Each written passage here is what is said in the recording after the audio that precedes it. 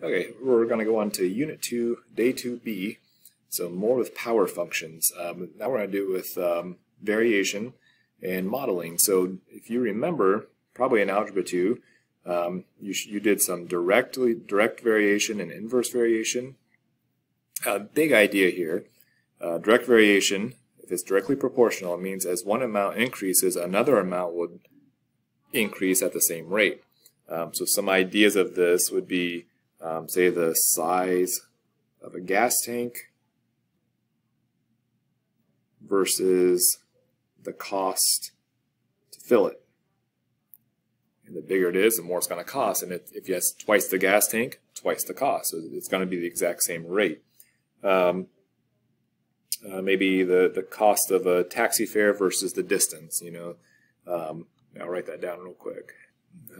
So what it is whatever, there's some constant that as one goes up, the other one goes up, but there's some constant that kind of keeps it in check. So that's what this K is.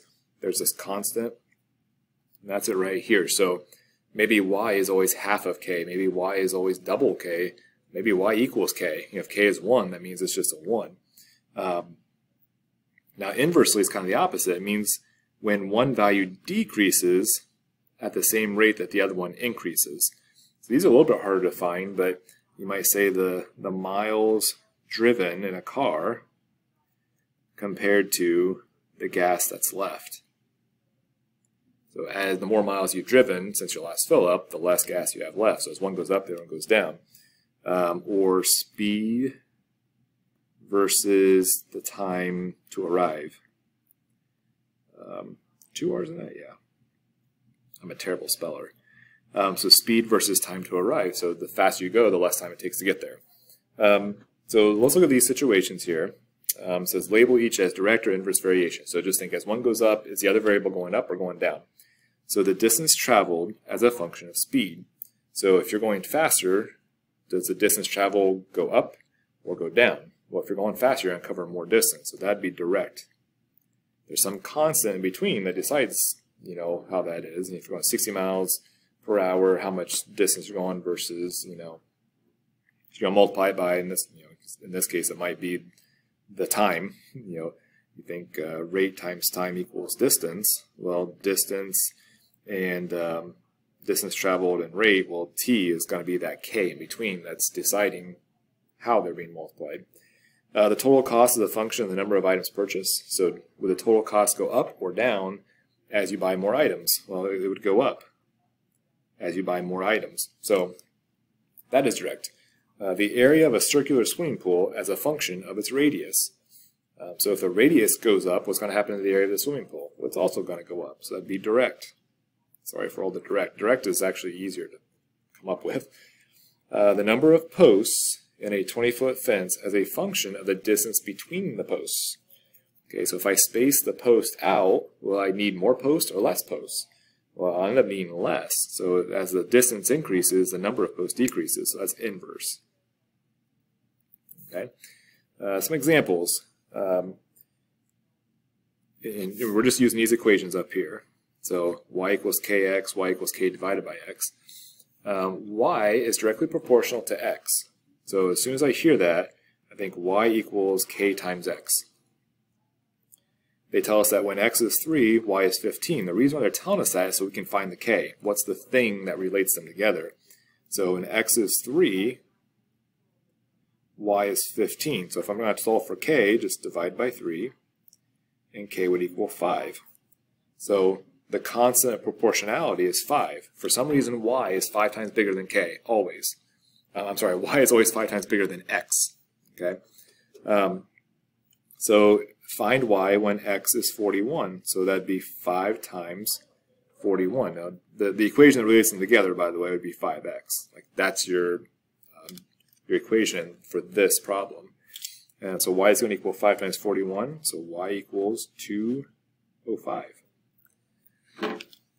For questions 3 and 4, write a power function to model the situation. So the surface area S of a sphere varies directly as the square of the radius. So the surface area, and it says S, I want to put an A there for surface area, but it says S, varies directly So it's going to equal k times the square of the radius. Now, if you happen to remember this from geometry, what is that k? In this real life situation, what is that k? Well, it's 4 pi. So if you happen to remember that, notice 4 pi is a constant. There's no variables in there. That's just a constant. That's the thing that if you multiply the r squared by, you get the surface area. So it's what relates them together. As the radius goes up, the sphere surface area goes up. The period of time t for a full swing of a pendulum varies directly as the square root of the pendulum's length. So you think if it has a short length, it's going to go back and forth pretty fast. So the period is from going to one side and coming back. Now if it's a longer string, it's going to take longer to go back and forth. So it's directly proportional. As one increases, the other increases. But it says that the time varies directly. So right off the bat, there's going to be a k in there. K times the square root of the length L. So the square root of L. And now they want this as a power function. I've got it written as a root. So I got to put t equals k L to the 1/2. Okay, so there's my power function form. The acceleration of a particle is inversely proportional.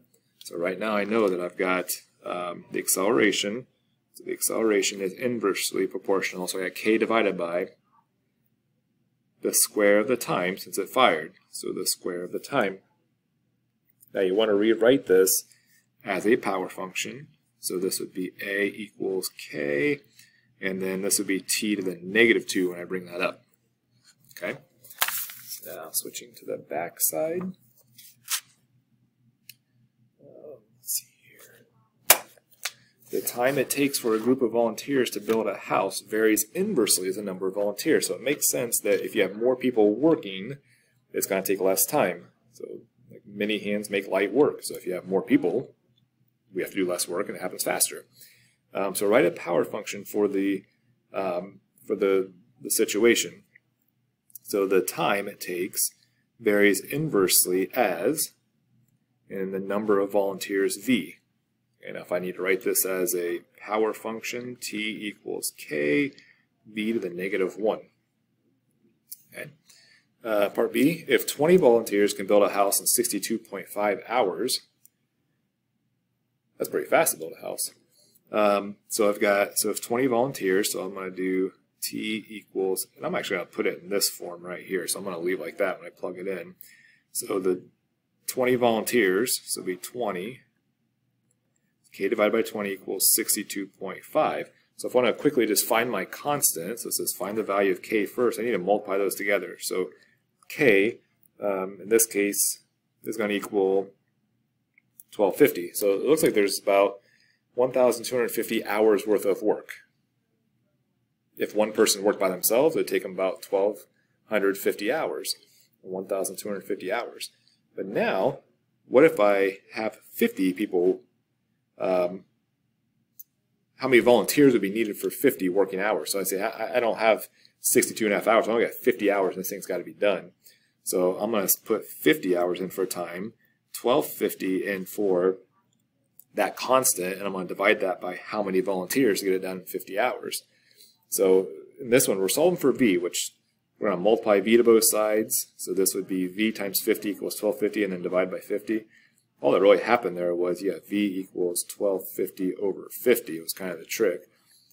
They just switched places. These two did. Switch them up, and that means it would take 25 volunteers. So if you get 25 volunteers, you can get this thing done in 50 hours. Okay, looking at this data, so for mammals and other warm-blooded animals, to stay warm requires quite a bit of energy. So temperature loss is related to surface area. The more surface area you have more to lose, but it's related to body weight, and temperature gain is related to circulation, which is related to pulse rate. So all these variables, but in the final analysis, these scientists concluded that the pulse rate R of mammals is a power function of their body weight. So what I'm going to do is try to find that power function. So I'm going to put the data in my calculator, so you probably want to pause it here and put the data in. So put that data in the calculator. and I'm going to do a power function. Let me put this all. Let's double check real quick. I got those numbers right. 30. So I want to do power regression. So that's under the same category here. So let's go stat over to calc. And if I keep going down here, there's power regression. So letter A, hit enter. List 1, list 2. I can store this. I'll go vars, y1. And then when you calculate this guy, there's our power function. So go ahead and write that down. Don't round too much. I don't know why I put round. You got to round it eventually. It keeps going. But y equals 231.204. Well, we will round it. Broke my own rule. We should put this too. That instead of y, this is actually predicting the pulse rates. Maybe I'll put pulse rate. Remember, if I put a hat above it, that means it's predicted. If I put a little arrow above it, for those of you in stats, that makes perfect sense to you. And then the x value is body weight, so I'll put w to the negative 0.297. Okay, and then now, so there's my regression model. Now let's use your model from part A to predict the pulse rate for a 450 kilogram horse. So I'm going to predict my weight, so 231.204. I'm sorry, pulse rate, predict my pulse rate, so 450 to the negative 0.297. Probably the fast way to do this, I would graph it. And if you notice, why isn't the graph showing up?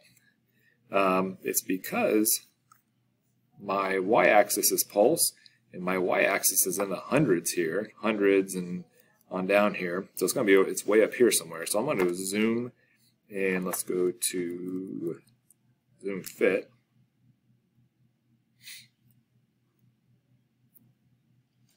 Probably get tired of watching that. So if I just quickly trace this guy, I want to see how far my x values are going over here. So I'm going to type in an x value of 450, and my x value is going up to about 10 right now. So I need to change my window because the calculator can only plug it in, or can only trace it if it's in its screen. So I'm going to change this maximum x value to about 460.